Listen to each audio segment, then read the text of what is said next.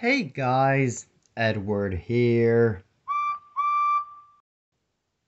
And I'm going to tell you a story about a little engine who had to prove himself really useful and unselfish in order to get his controller's wish granted. So, all aboard there, everyone, and enjoy the ride.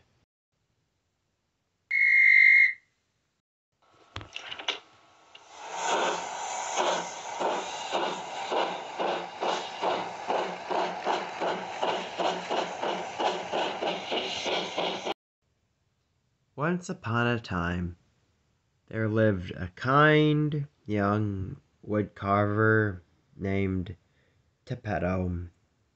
He was quiet and shy, oh, and very much in love. Looks like he's carving a heart in the tree. I carved this heart for my dearest Catherine, better known as Kitty. Forever yours, from Tophetto.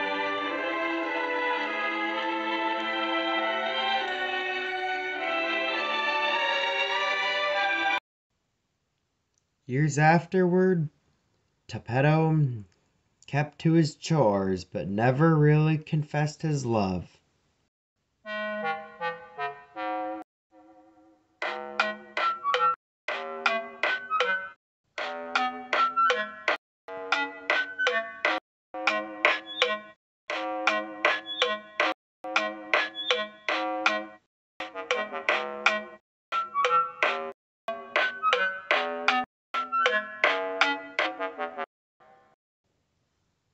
I say, Puccino, he almost looks like a real engine, doesn't he?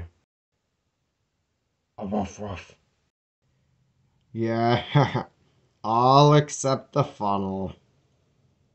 That's a funnel that no real engine would ever possess. Other than that, he looks almost perfect. What should I call him? Let's see. Puffa. Chuffa. Little owl.